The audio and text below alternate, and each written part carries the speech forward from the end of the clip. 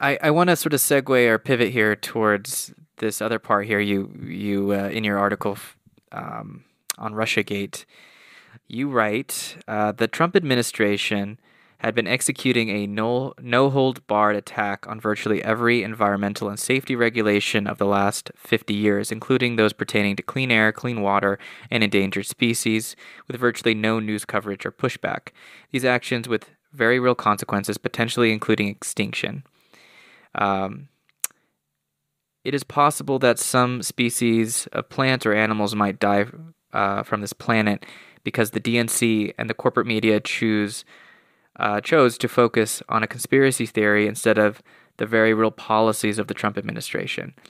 And you say, yeah, it makes you very livid, understandably. So you're saying that while everyone is or the media is fixating so much on the drama of the Trump administration, the whole RussiaGate narrative, the Mueller investigation, the impeachment, the whole thing, while all that is going on, Trump has been actively dismantling whatever environmental regulations exist in this country. Could you speak to that a bit? Like, what has exactly been lost as far as environmental regulations, and what are the real impacts that that's having on national parks or just the United States, just the actual geography, the land itself? What have you observed? Right. Well, if you try to get into this subject and be like, okay, so what is everything that Trump has been doing and is doing and is planning? It's overwhelming. I mean, the New York Times has an article where they list 95 different regulations that the Trump administration has gone after as relates to the environment. So it's a huge list.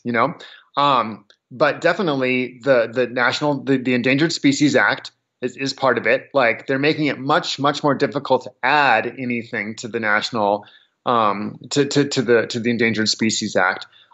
When it comes to the Clean Air and Clean Water Act, there's been headlines that have flitted through that people have seen that have shown how they're gutting these things. I mean, they're gutting meat inspection. If I were a meat eater, and I don't eat domestic farm animal meat, but if I did, I'd want to switch to a local farmer or something at this point, because there's basically going to be no inspections. I mean, Oh, Jesus. yeah, and that's a minor one compared to the endangered species. Like the fact that all the grizzly bears and the wolves, are two species that are losing their protections at this point. Who are creatures? Those are species that are also very close to the edge. Like there's not that many of them left.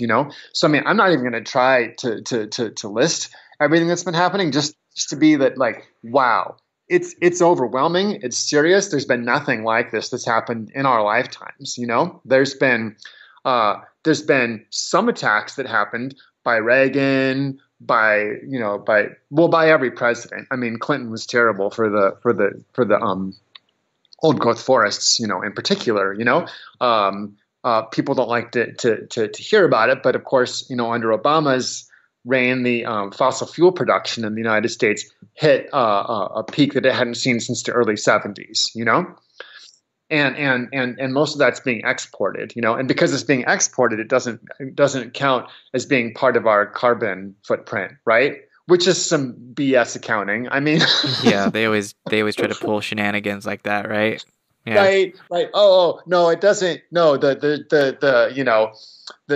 frack all this stuff out of the ground, and then when it burns and, like, the carbon, no, that's not our carbon. No, that's not ours. Well, yes, of course that's ours. Like, we could have left that in the ground. I mean, Yes, exactly. yeah, yeah. But I mean, like the number of, like. I think most people also don't realize that most of the environmental regulations that we have date back about 50 years, right? To the Nixon administration. Surprisingly, that's when a lot of them happened.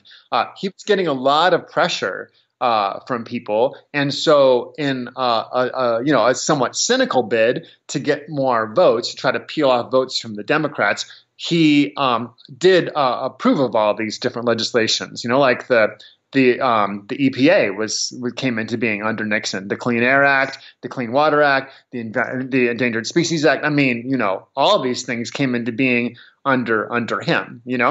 Uh, and basically all of those were in force pretty much in their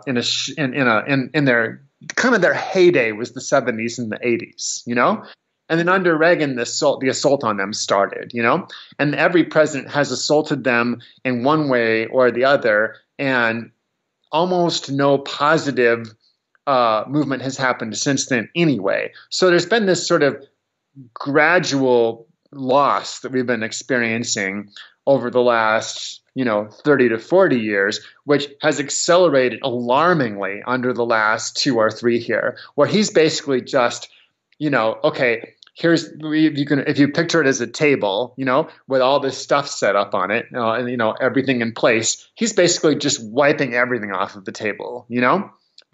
There will be almost nothing holding anyone back at this point, from doing anything.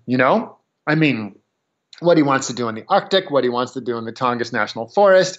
I mean, for God's sake, he was talking about wanting to chip away at protections for the sequoias in the Sierra. Well, nobody's for that. Nobody.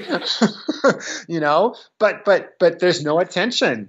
There's almost no attention happening for these issues. I mean, people haven't been paying attention to the fact that we've been losing these protections for the last 40 years anyway. Now they're not paying attention to the fact that they're being taken away entirely at this point mostly because Russia, you know what I mean? And then impeachment. And now, I mean, it's been really frustrating because a lot of this is just what, Chris Hedges calls palace intrigue, I mean, most of Russiagate was palace intrigue. Here's this name, here's that name, here's this connection, here's that connection. And I watched all sorts of people getting really into that, I mean, I actually lost some friends, including a couple of in real life friends over the Russia thing, because they decided to take it up entirely. And now they hate Assange and all this. And it's like, I know, it was just like, it was so terrible. I mean, I think that also what's going on here in a general sense is the fact that in general,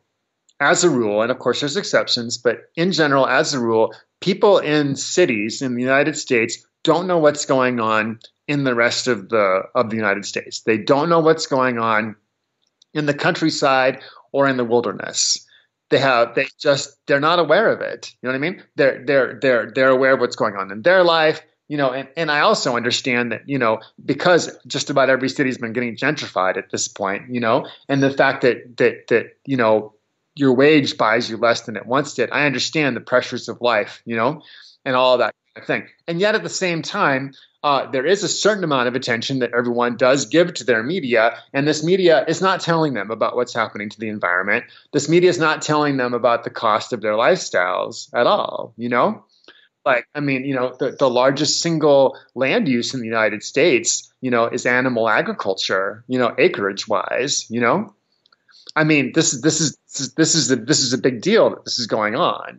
I mean, agriculture in general has a tremendous ecological footprint that we're not questioning. That we're not looking at. At all. We're not looking at the effects of the renewable energy projects.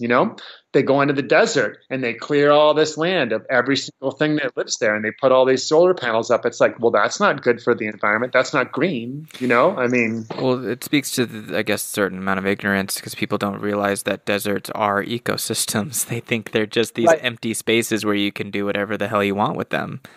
Right. And that's not true at all. That one goes back a long time too. The Greek word for desert was the same as the word for lonely. Yeah, for sure. So okay. That's pre-capitalist, pre-US. That's a Western civilization thing there. That's an agricultural mindset right there, which looks at the desert as like, oh, well, I can't grow stuff here. It must not be good for anything, like, right? Yeah, it's a very human-centric point of view.